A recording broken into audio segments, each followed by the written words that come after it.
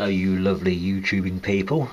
One of the questions I get asked quite often about Venus flytraps is about the trapping mechanism. What sets them off? What makes them tick? Well, you see each trap has 6 trigger hairs. There's 3 on each side.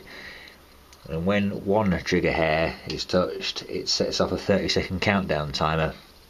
And if the same trigger hair or another trigger hair is touched within that 30 seconds, the trap closes.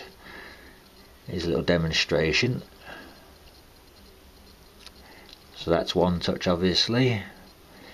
Leave it for a few seconds. Same hair again. And snap shut. It's also worth noting that the trap doesn't close completely, as you can see by them little holes there. The reason for that is to give small insects a chance to escape, because in that way it doesn't have to go through the entire digestive process and use up all the energy on that if the meal it's trapped is simply not worth it due to its small size.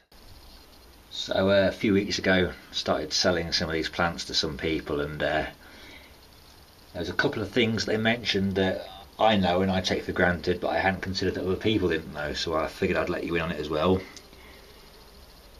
These particular traps, any Venus flytrap, they all come out from the centre. Some people that I've sold the plants to, thought that the traps that were already there will stay there forever and simply get bigger and bigger and bigger and bigger, when actually, as you can see, you get traps coming out from the centre all the time to replace the traps that were already there. Another thing that some people didn't know was that